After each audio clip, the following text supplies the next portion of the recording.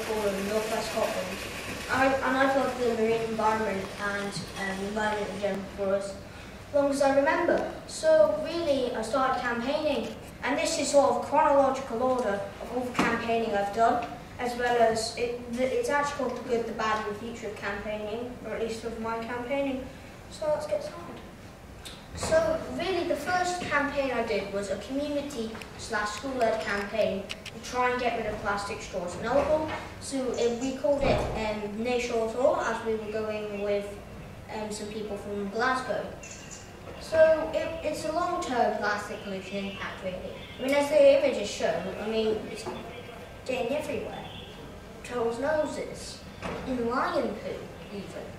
So it's really a hard situation. So when I did this, I was about 10 or 9-ish. So that was something, and then that campaign really made me think about how I do everything in general.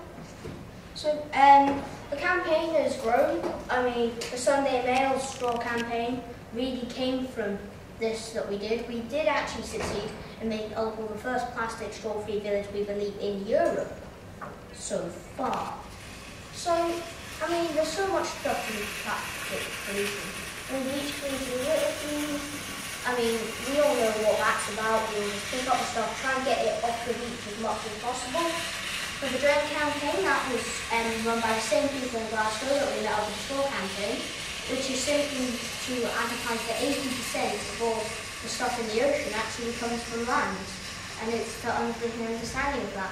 I went to the SIMC 19 to keep up to date. I met new people, and we learned lots about the marine environment and plastic pollution in general. And then I went to an Ocean Heroes boot camp in Vancouver, where again I did basically the same thing, met up with loads of different people and stuff like that. So marine plastic pollution impacts, well, I think we all know this sort of stuff, but scientists estimate that 90% of seabirds have plastic in their stomach, and 1 million seabirds die every year from ingestion or entanglement in plastic litter. Now, being me, I'm going to now show you some depressing images. There we go. Just some stuff we found. And then over 100,000 marine animals die every year from plastic litter. Now, this is the plastic whale that washed up in Norway. I don't know if you've heard of that. It had 33 kilos of plastic bags in its stomach. And we basically had the exact same event, exact same species, happening on Sky, and that is the content it had on its stomach. So really, what we are doing to our environment, we are waging a war on wildlife, as Chris Packen says. So plastic pollution is everywhere in our oceans. It's in the Mariana Trench, the last frontier on this planet. There you go. So all this stuff led up to my first campaign that I did with a community that wasn't in school. Now this was the Gairloch sewage campaign. So basically they wanted to degrade the sewage systems around where we go snorkeling to literally pump raw sewage in the sea from February to like, I don't know, December. Basically not in the summer, because tourists were around then. But we went in the middle of February, we went in the ocean to prove that it was used all year round. And it was thankfully a success. I mean, we got involved with MSPs, we did loads of stuff, lobbying, campaigning, and thankfully we got a positive result from that. The No Kelp Dredge campaign, that was another community thing. Basically, this company wanted to dredge kelp, and they said it would lightly pluck it. Well, there it is, lightly plucking it. I mean, it just looks like it's going to destroy the ocean floor to me. So basically, we'd rip everything out, and that would catch crabs, lobsters, all this unwanted stuff. And during the mechanism of the hook, more than not, they will probably be killed by it. So, as well as destroying ecosystems for otters, sharks, multiples of different species, as well as marine rainforest produces 70% of our oxygen and absorbs 50% of our carbon dioxide. Remove that and we basically lost the war against climate change. Now this is the big campaign I did, probably the one I'm most renowned for, to do with Bear Grylls. And I could go on for years about it, but I'm not allowed to do that. So I'll try and explain it as quickly as I can. So Bear Grylls basically, in his new adventure park, has a shark tank. many places have shark tanks, I'm not going to not say that, but negative shark promotion, unsuitable conditions. So for negative impact, basically, they basically were saying that it was dangerous and deadly. Seriously, you're more likely to die eating biscuits. So, I mean, as well as unsuitable conditions, they had 13 sharks in an area of 200 square metres, where one black-tip shark's home range is 2,600 square metres, as well as fish, rays and coral inserts. The Shark Trust got involved with financial agreement. So basically they were making money off of it, and it was like a green tick to say it was good for the park, so they went ahead with it. So of course I went and had a rant, being me. So with Paul Cox, the organiser of the Shark Trust, I really could not agree with anything he said, majority. Some stuff I agreed with, but yeah.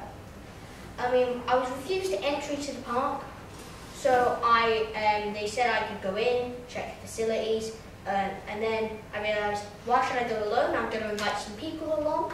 So I made a list of people, and they got very scared. So basically they refused my entry, which was amazing. So I lost, at the time I was an ambassador for Sharks for Kids, and I lost my ambassador role with it because of the fact that they said I wasn't allowed to campaign because of one social media post. But with the kelp dredge, I put exactly the same start as Scotland's young junior shark ambassador, I believe, and they said nothing about it then. So why wouldn't they mention it then? It would have been more helpful. So the Bear Grylls continued. I met Chris Packham in Edinburgh at his big picture lecture, and I had a 20-minute chat about sharks and the Bear Grylls campaign. He invited me to London to speak at the People's Walk for Wildlife to raise awareness about shark campaigning, and tweeted messages of support to his followers to help the online petition, and added several thousand names to that petition.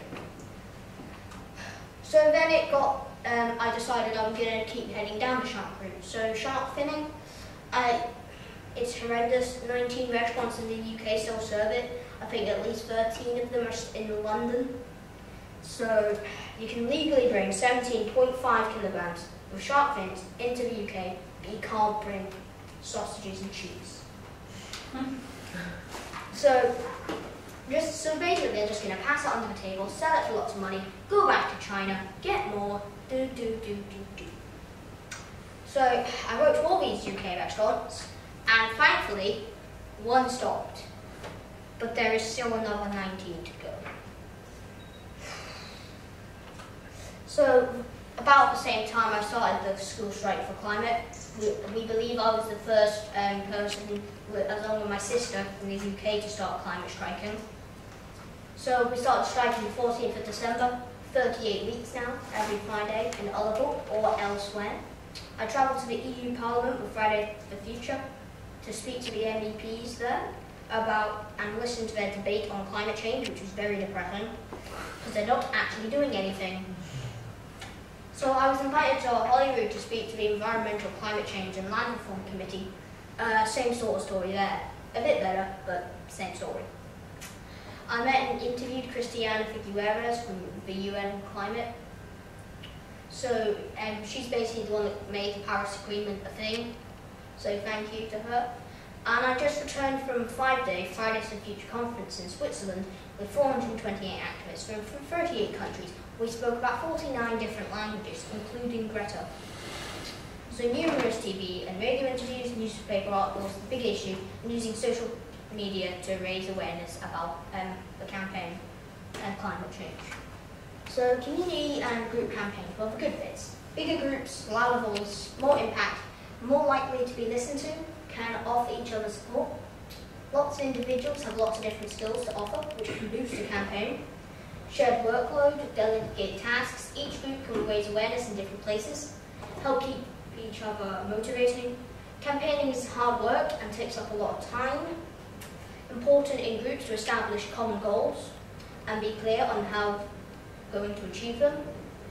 Young people can join in, good way to gain confidence and learn how to campaign. The bad bits. More meetings, discussions to decide strategies and take decisions.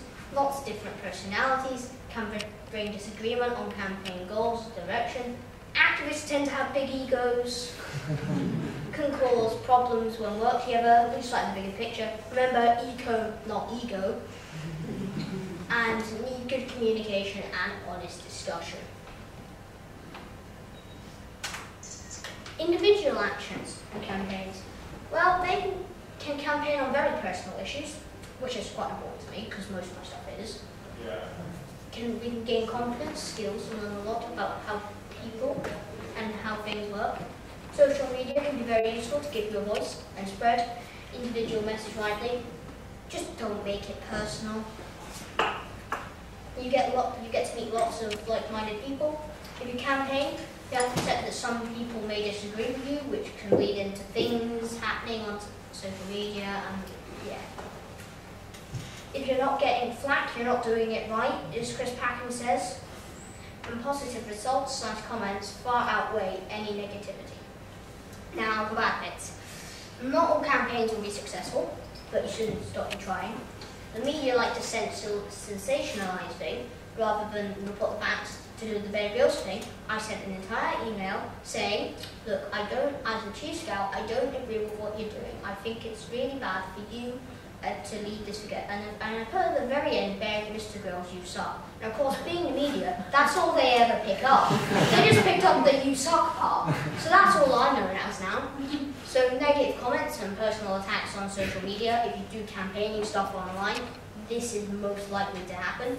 You need to develop a thick skin if you want to have a career there in nature conservation. It's very difficult to affect change, especially with politicians who don't really care. People don't always do what they say, again, politicians, and it's easy to ignore a lone voice. Is this the speech bit now, Dad? Or? I remember. No, the big picture. So, what's your favourite animal? You can't save your favourite animals without also conserving their environment.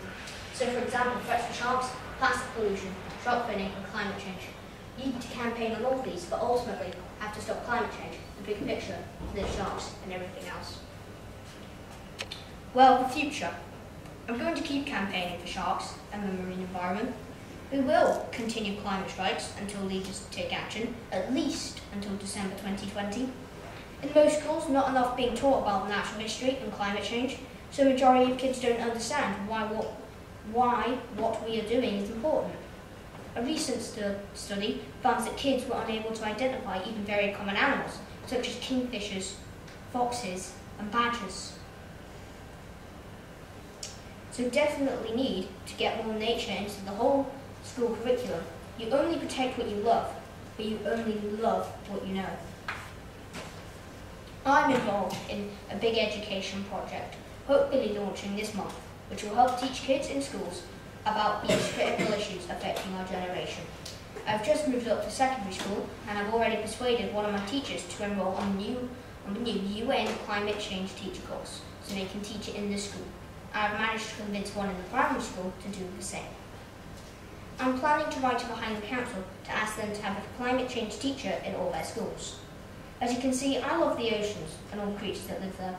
I will fight to protect them and help teach my generation how important a healthy ocean is, and I would encourage everyone here to help me and kids like me do that.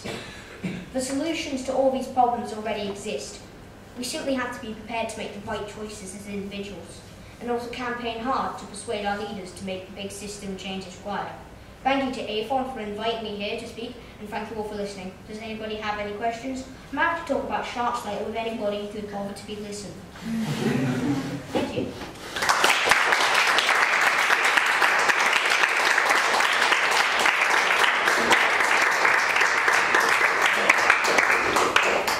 Brilliant. Thank you very much, Finlay. If there is any questions, then everyone fire away. Put your hand. Well, you don't really need to put hands up. You can just come out if anyone has. I was just wondering how you felt when you lost your ambassador role at Sharpless, and if that was hard or. Well, it's the same as losing any job. It's depressing and it's difficult to deal with. At the time, it wanted to make me give up campaigning.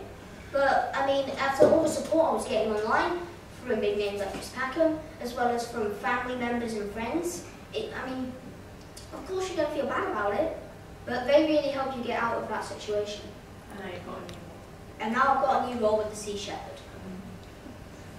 I was really shocked to hear that there are restaurants in London, up to 20, that are actually legally serving shark fin. Illegally. Illegally serving shark fin. So it's How not did you just. find out? So there's one in Birmingham, there's like 2 in Manchester, 1 in Liverpool, and 2 Mostly in London, aren't they? 2 somewhere else, and then majority in London. Mostly in Chinatown. So Well, it's like not on the menu. It's on the yeah, menu, but it's on the fake games. yeah. So basically, if you go to a ship Or Chinese. if you go to a if you go to a chip shop, don't order rock hoss, rock salmon, as that is actually shark. Wow. So when you got a response from the one restaurant that said they were going to take it off, that's amazing to even get It that is. to work. I think they still got a fine them because it was illegal to serve it in the first place. Right, Yeah. Which is one of the reasons they don't want to, because they don't want the fine. Yeah. It's a very lucrative trade because it's a very expensive product basically, so they can charge a huge sum of money, and it's Exactly. it's one of those Chinese cultural things. It's considered to be a very important thing for them to eat. High culture. So Finlay joined in a campaign with Bite Back, wasn't it, Finn? That was that campaign was joined with. Sorry, I've got loads of questions. If you don't mind, what, with the Bear Grylls campaign on the shark tank he had in his park, what is the result? What's currently happening there at the moment? Is he still got? Yes, and they basically completely blanked us. Right. I still keep sending them messages, being annoying, and they just completely blank us now. And what's happening in the future with that, Finn? You could talk about that. That's something else Well, we're we looking at. might be going to his headquarters to go have a rant possibly, but we don't know yet. Yeah, and what else about the actual company itself? What are they planning? So they're actually planning on rolling it out worldwide, and unless we keep messaging them, they'll probably have more shark tanks. Really? Yeah, they're going to China because that stuff's really popular there. Yeah. America. In fact, the whole park is abuse of animals. You can eat scorpions. And what was really interesting about that is not only were you campaigning against the fact that they've got the sharks in those conditions, like potentially poor conditions, but the fact that you mentioned the way they were sort of talking about sharks was... Yeah, they were negatively promoting it, so saying sharks are dangerous, but as I say, you're more likely to die eating biscuits. Yeah, I think that's so such if a you good want a point. dangerous thing, why don't you just have an all-you-can-eat biscuit buffet? or bees, or lightning, or whatever. Selfies. Or selfies. Yeah. Such an important point. Finlay, can I just ask, in response to that, I used to work in a zoo. Have you approached zoos and aquariums to get their response? Because I know that the British Institute for Zoos and Aquarium Association, they have, quite strong feelings about people who portray animals to be dangerous when they're not, and obviously keeping animals in the right conditions. I was just wondering if you've approached them for any feedback on this. No, but to do with zoos in general, it's a sort of aquariums. You can have some really good zoos and some really, really bad. Yeah. So I'm just gonna, when I was younger, I used to go to zoos a lot, like a lot of young kids do. In London Zoo, a king cobra can be up to 6 meters long, and it was in a little box like that. At the time, I didn't think anything of it, but now that I remember that, that's horrendous. And they say they're doing stuff to help out, but realistically, they're not. And then you've got zoos like Chester, who do as much as they can, and they are doing a lot, so the animals are treated well. So you've got a really large diversity of zoos out there, some of which are really good, and some of which are really bad. Same with aquariums. Yeah. I think the issue with the sharks in aquariums, that sharks don't really do well in aquariums, do they? Great white sharks are Just historically, they don't. They're just not suited to being in an aquarium situation. Sorry, So, sorry, Mr. Sharkman. just to stick it out there, great white sharks are actually suicidal if they're put in a tank. They will literally starve themselves to death. It's horrendous. The one in Australia that they had to tube feed it before it got used to the tank. So, if that doesn't explain it, I've got many stories for you. So, hammerhead sharks cannot live in tanks. They will literally cause themselves brain damage. One active shark got so fed up with its tank The tank was about there. There was a swimming pool there and a glass sheet in between, so it looked like you were swimming with the sharks.